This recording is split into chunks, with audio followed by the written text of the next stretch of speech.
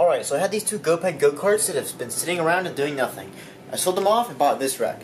I couldn't resist the ad as it was only 200 bucks and a super good deal. So let's get this thing running and fix it up.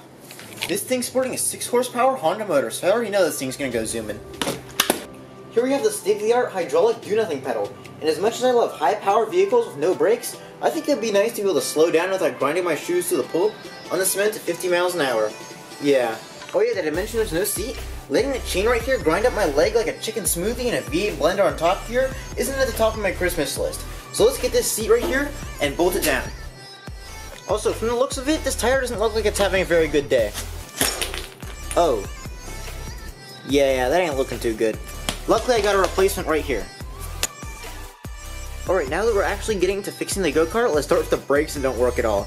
These are hydraulic brakes, and they usually fail because they don't have enough fluid in them, not because of mechanical failure. So let's check out the fluid reservoir.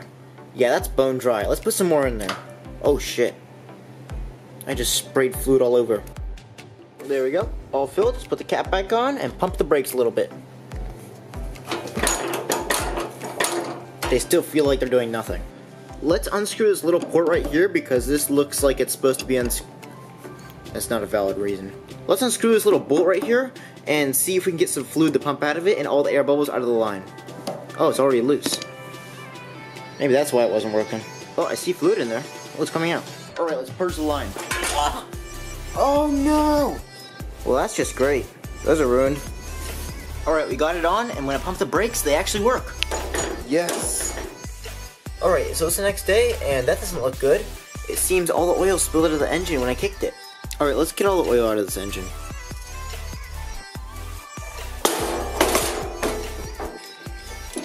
We need to find out how to tension the chain so it won't fall off when I drive it. Right here the engine slides back and forth, and that's where we're going to put a small weld to keep the engine forward and the chain tight. I've made a marking right here where I want to mark. Yes, I've made a marking where I want to mark. I've made a marking right here where I want to weld this piece of steel, and this will just hold the engine on. And this is just going to hold the engine back so the chain is tight and it won't fall off while I'm driving it. Oh, my clamp's on fire.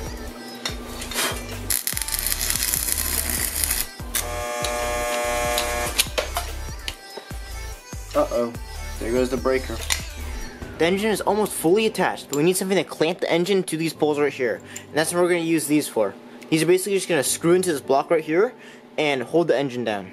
Now you can see the clamp right here, and we're just going to put another one right here. And this is the bottom of the go-kart. Alright, I got them both on, and the tape here is just to hold on the screw in case it wiggles loose. But we need to attach this to this gas pedal, or this rod right here. And you already know how I'm going to attach this thing. Yep, we're going to duct tape it. The reason for using duct tape is it actually has a nib on the end, so the duct tape catches it really well. And I really don't want to weld it because it's aluminum, and there's a steel cable, and if I melt the steel cable, then it just won't work at all. Ooh, that looks like it works. Only thing we're missing now is the seat. Let's get on it. It's probably my fault for not checking if the engine worked before mounting it.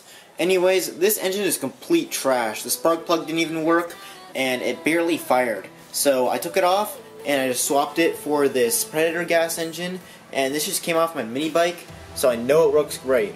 Ah yes, let's put that seat on.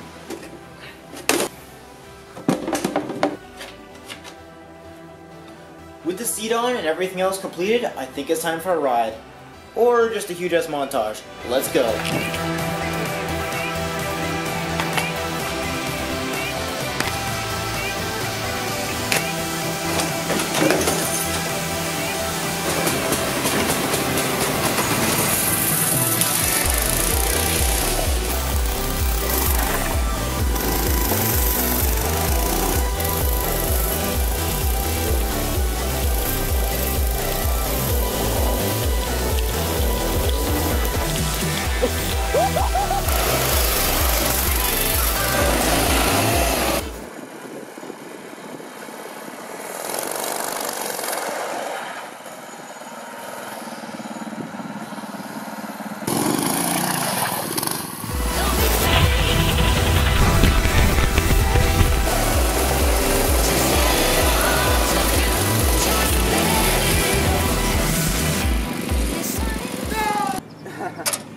had a rear tire deflate, then the chain fell off.